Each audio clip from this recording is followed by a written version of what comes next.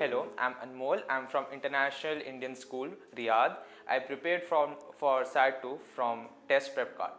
So I gave the SAT paper in the beginning and I tried it once and couple times, but I didn't get the marks which I expected, and actually my parents expected to get a good NIT institute.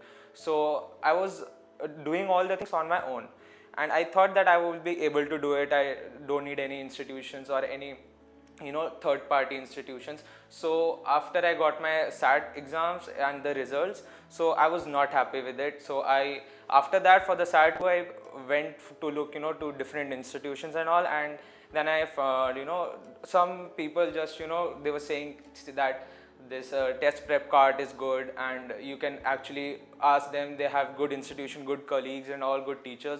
So I gave the form and all, and then they started the classes. I was really happy with it, and then my marks came when I gave the paper. I really worked hard. They also worked hard on me. So when my marks came, it was really an improvement from the previous score, and I was really happy with it. So I would prefer you to go in the TestprepKart. Your marks will improve, and they helped me a lot. The teachers are good.